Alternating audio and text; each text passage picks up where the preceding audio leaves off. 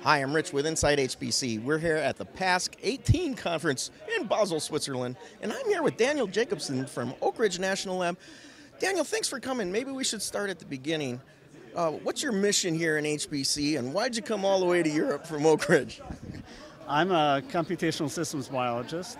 We're trying to really understand all the combinatorial interactions at the molecular level that lead to how an organism works. Whether that's a tree or a human or a microbe, we're trying to understand that layer of complexity. So that's leads to a lot of computationally intense jobs, heavily involved in machine and deep learning sorts of applications, data analytics applications with big data on big metal, and machines like Summit. And so coming to Europe, well, this is part of the supercomputing community that we're part of. And so networking with this community, finding collaborators, contributing to these communities is part of what we do. And what were some of the highlights this week for you?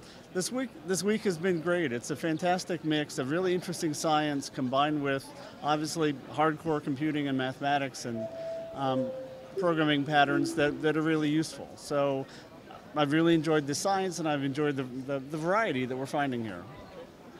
Well, you know, it's going to be coming up next year. It'll be the week before ISC next year. If somebody asked you if they should go to PASC19, what would you say? I would say absolutely do it. Do it with ISC and PASC, do one or the other, but make it a package. Do both. You get a lot of different forms. If you're interested in life science, I happen to be the chair of the life science section of PASC.